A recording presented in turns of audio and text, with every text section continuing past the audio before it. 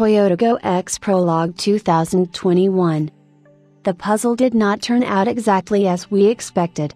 Toyota announced the X Prologue concept a week ago as a harbinger of a model aimed at the European market. We decided that the X would be a small SUV, probably electric.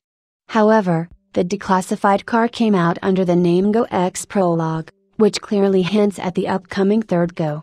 No wonder the company recently announced that it will hold on tightly to the A segment in Europe. Fun and playfulness have always been at the heart of Go. We've now added an extra pinch of hot spices to his DNA, said Lance Scott, Ed's design director.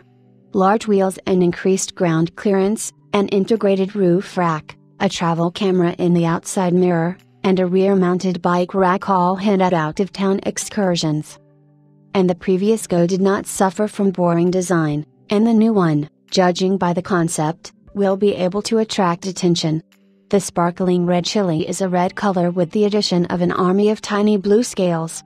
For a more vibrant look, a two-tone paint job with black details. The next subcompact Go will be built on the TNGA Gabi platform. And for the sake of keeping the price at a low level, the newfangled hybrid seasonings will not be used in the car, which means that the liter engine in different versions is the most likely candidate for populating the engine compartment. We do not expect radical changes here. But if you look at the concept, you can understand that the new Go will be a slightly crossover, raised hatchback.